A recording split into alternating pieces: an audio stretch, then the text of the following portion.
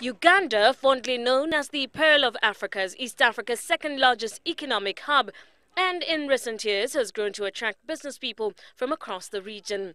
The fast-growing Kampala city is opening up towards the integration of the East African community.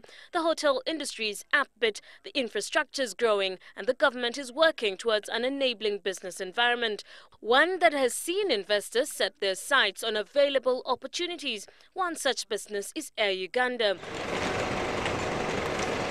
The airline has 2 flights daily between Nairobi and Entebbe and is set to launch a third one on the 30th of September.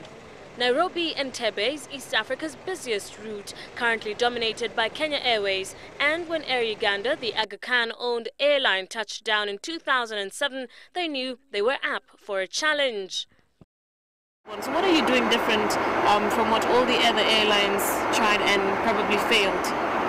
I think we're trying to concentrate on just our local customers in East Africa, on the routes that we know there's big demand for.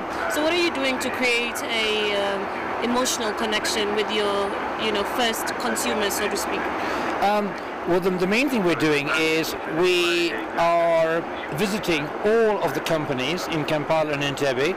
So many of our passengers come from companies both large and small. And the travel agents also had to be reassured that we were going to survive.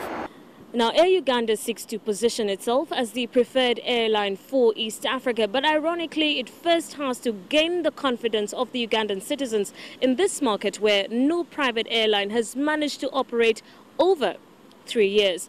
But with the East African community slowly coming into place, the airline sees a massive opportunity for it to exploit.